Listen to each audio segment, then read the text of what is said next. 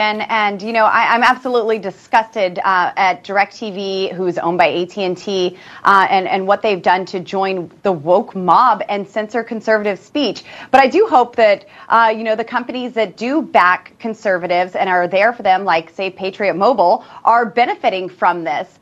Because there is going to be a mass exit from AT&T.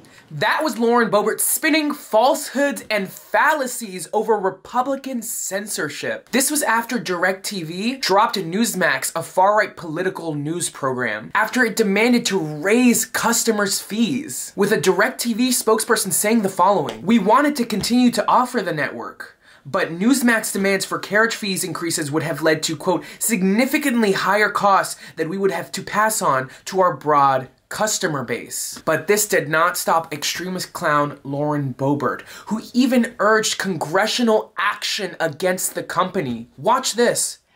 But we absolutely have to put pressure on this. I think that this is something that is ripe for the Oversight Committee to look into. Certainly when you have these publicly traded companies.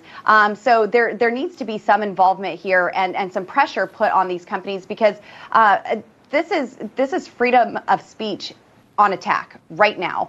If you have to censor your opponent's views, well, then maybe you don't have the best views to argue them. Firstly, I think the House Oversight Committee might be a little busy. Yeah, they might be auditing all of your conservative friends, but maybe we can ask. Secondly, I love how Republicans constantly overestimate the power of collective conservative action. Every other week there is a call to ban Pepsi or boycott Ben & Jerry's, ultimately to no consequence. Talking about this right now makes me crave fish food.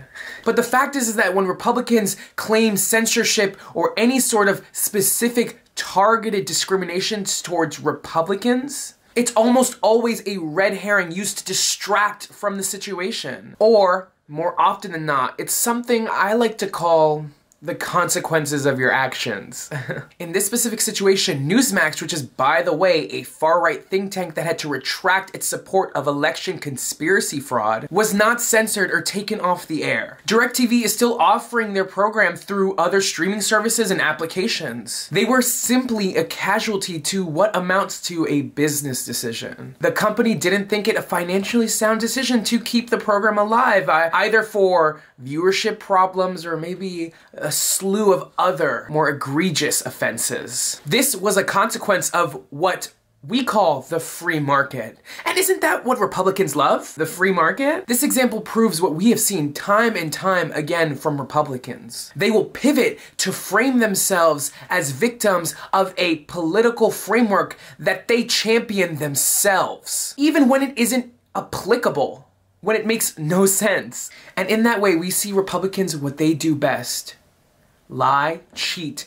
deceive, and play victim, and continue this deceptively arbitrary myth of conservative persecution. Now, I'm not one to defend DirecTV or any corporate big media conglomerate, but let's just say I'll stick to reading books this week. I got plenty up there.